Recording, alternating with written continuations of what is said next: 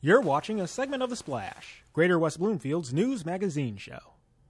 Welcome back to The Splash. I'm Jonathan Jackson, and my guests on the show this week are our township's very own park naturalists Lauren Azoury and Patrick Endres. Guys, I want to thank you for being here today. Thanks for having us. Thanks for having us. Not a problem. I'm so glad to have both of you because, Lauren, you're a face we see often on the program. You host our Minute with Nature segment. But, Patrick, you are a new face to West Bloomfield Park. So glad to have you. What got you into becoming, part of this? I was just so fortunate that this posting came up, and I always am excited and loved nature education. And when this job opportunity came up, I couldn't pass it by. And then when I got the interview and got the position, I was just so excited and was happy to join this team. Yes, yes. And the other thing, too, is it's good to have two because Lauren has so much work on her. You have so much on your plate, honestly, every summer and every year, basically. But how great is it now to have a helping hand and to continue the Parks program? Yeah, I'm looking forward to expanding our nature staff and all of our programming.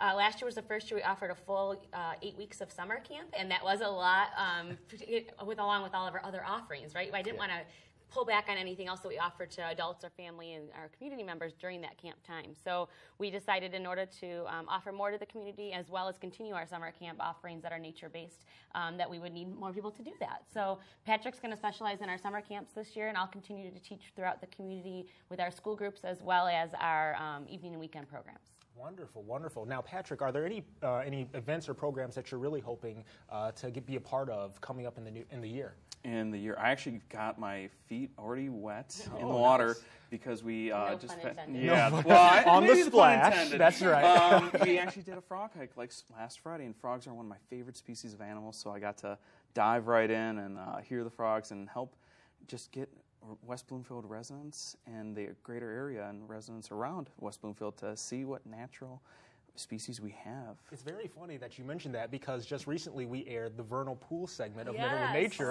that Lauren hosted, and vernal pools, as we know, occur around this time of year, and they have many amphibians within them. And Lauren, just how great was it to see, now that the summer is coming and spring, what other episodes are you hoping to have for us on Minute with Nature? Yes, well, of course, pollinators are a big buzz topic right now because of the decline in bee species. So we're really all about educating people about why bees and butterflies are important. So we have an episode of that coming up as well. But we also have some programs at the Nature Center about making your landscape better for yourself and animals too. So that would help with educating the public on that as well. Yeah. And I think also, too, a big thing is bringing families involved in these summer and spring activities that we're talking about. And can you both talk a bit about that, on what you're hoping to bring to the program in the spring and summer for families? Well, I think our main goal is always to expose people to something new that they might not have seen before in our area. So if it's be it a new vernal pool that they didn't know existed, or a lake that they didn't know was there, or the activities they could do there, it's exposing them to these opportunities within our community, but also obviously education. So environmental education is our main mission as naturalists and what we do. And I think also getting parents comfortable taking their families outdoors. So as you know, in the digital age, we get a lot of exposure to iPads and screens, and that's great, those are important to have, but it's really important to have unstructured time outside in nature as well. And so giving families an opportunity, for instance, at our Go Fish program, maybe mom and dad aren't comfortable taking their kid fishing because they don't know how to do it, but we show them that one time, and then they have a great experience, and we hope that they want to do it again on their own.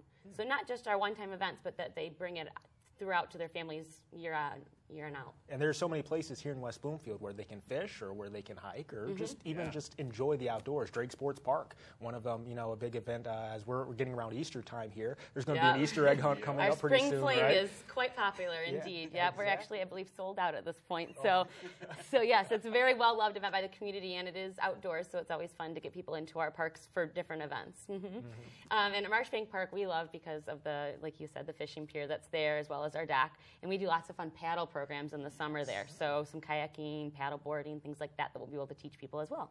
Now, Patrick, can you talk to us a bit about what you enjoy most about being out in nature? Like, is there an activity that you enjoy the most? There's so many things that I like to do outside.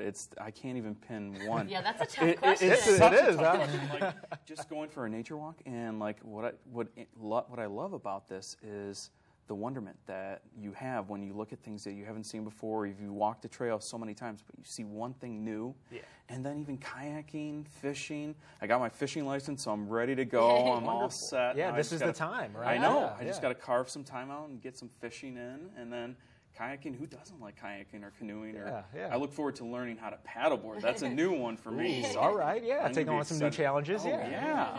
And Lauren, you have a 2-year-old son you mentioned. I do, yeah. You're trying to get him outdoors. Is there anything you guys enjoy doing together? Well, on any day that I have off, we always go outside because obviously, given what I do for a living, I'm a big proponent of practice what you preach, right? Exactly. So I can't. He's going to grow up being outside. Yes, for sure. Yeah. He's 2 and he already knows how to sound like a chickadee. So he doesn't say like there's a bird. He says chickadee, robin. So we got that down most kids out there.